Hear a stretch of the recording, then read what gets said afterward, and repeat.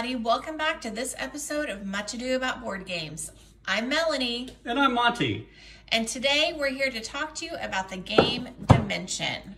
Dimension is a game put out by Cosmos, created by Lauge Luchau, and it plays 1 to 4 players, ages 8 and up, and plays in about 30 minutes.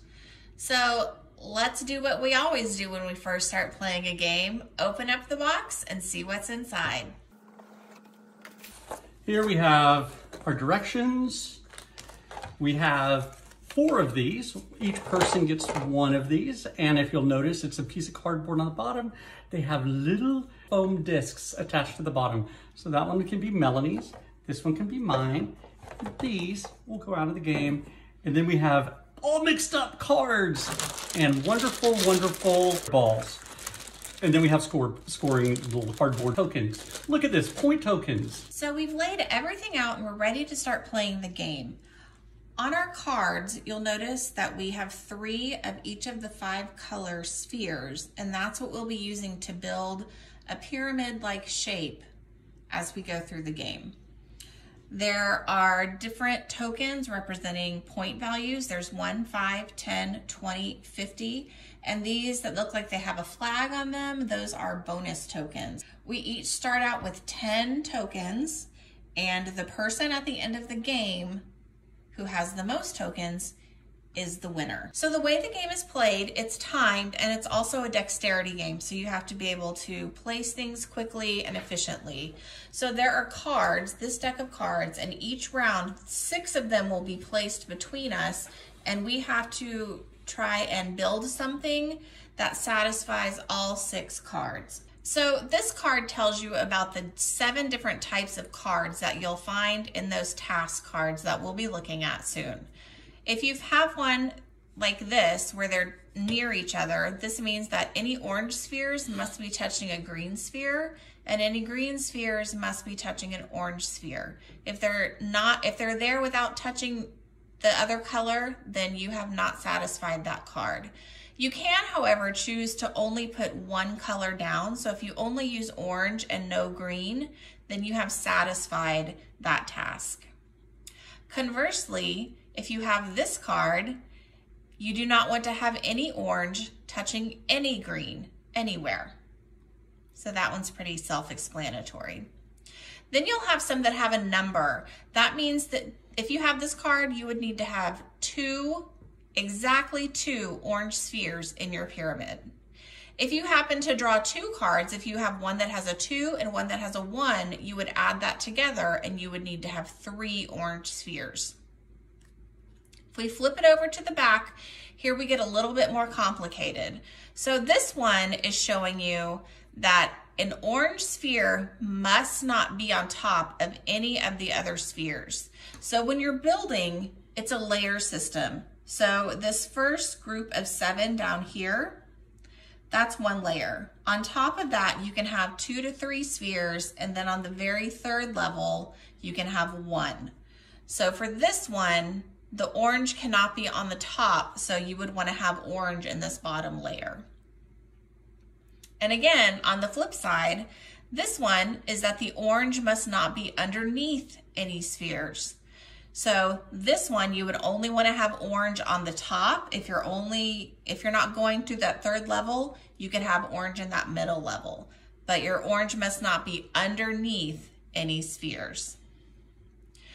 This one has an orange and then a greater than sign and a black. So that means that there must be more orange than black, no matter what the number, more orange than black. And finally, if you have one where it's 2 different color spheres with a number in the middle, that means that the sum of the orange and the blue must be exactly 4. So you might be thinking, wow, that sounds really complicated and I don't know how I would get it. But you get it once you play a few rounds. So we're going to go ahead and play our first round so you can see what it looks like, and then we'll show you how you'll score each round. The game consists of a total of 6 rounds. Okay, so we're ready to start our first round. The first thing we need to do is put out our task cards. So this first one, we need to have the white spheres touching green spheres touching white spheres. Orange and blue cannot touch. Orange and black need to be next to each other. See, it's getting pretty complicated. We need to have exactly one green sphere. This one shows that we need to have more green than orange. However, since we have this card that says we can only have one green sphere, we're going to take this one out because we wouldn't be able to satisfy this rule. We're just going to draw another one in its place. This one, white, cannot touch blue. And our last one is that green must touch black. So I think we have our work cut out for us. What do you think, Monty? I think we do. I'm going to flip the timer and we're going to go as fast as we can to place our spheres and make our pyramid and satisfy all of these tasks. Are you ready? I'm ready. Let's go.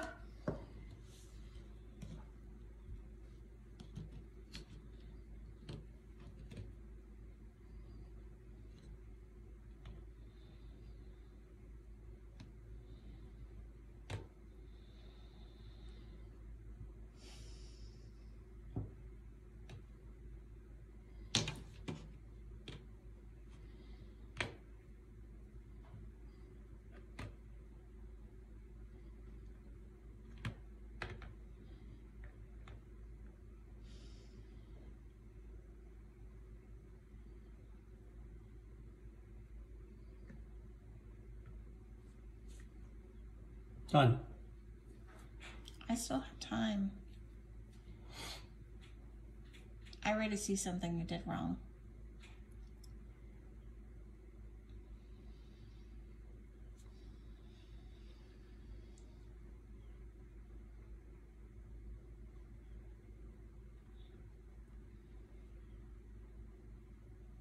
Oh, I see something I did wrong.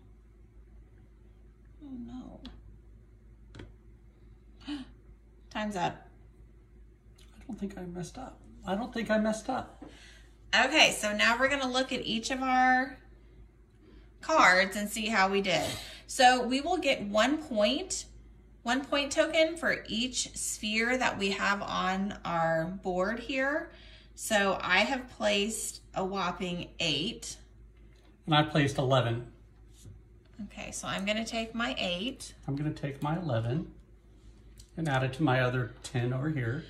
So as we're going through scoring, we've gotten our 1 point, and for each task that is not completed, we're gonna lose 2 points. So let's go through. Are all of your green touching white? Yes, all my green are touching white. Okay, me too. No blue touching orange. And I don't have that. I missed that one, so I lose 2. I think I did very poorly. Black is touching orange. Yes. My black is touching orange. 1 green. Oh! That's the one you missed. Oh, I didn't even need to put that green one there. No, you didn't. No white. So I lose 2. Right. No white touching blue. I did do that one. And green touching black. I did that. No, you didn't. That green's not touching black. Oh, it's not. So I lose another 2. Ah. So we have 2 chances to get bonus points. If you used every single color, I did not. you get a bonus. So I used all 5 colors, so I will get a bonus. Monty will not get a bonus for that. And the second way you can get a bonus token is if you have all 6 of these cards and you've done everything you can and you check them all and you get them right. Did Nope. we do that this time? Sure didn't. Nope. And that is the first round. So that's the end of the round. So you just reset by putting your spheres back where they go. And we go for 6 more cards. And that's how you play the game of Dimension. So we're going to zoom through playing 5 more rounds and we'll see how it turns out at the end.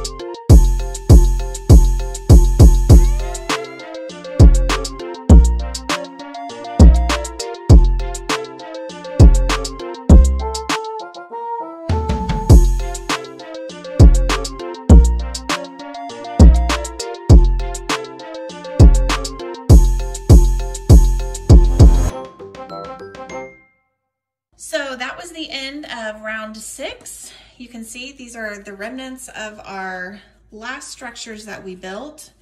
I think it's been a pretty close race, and we're going to... That was funny. And we're going to add up our points.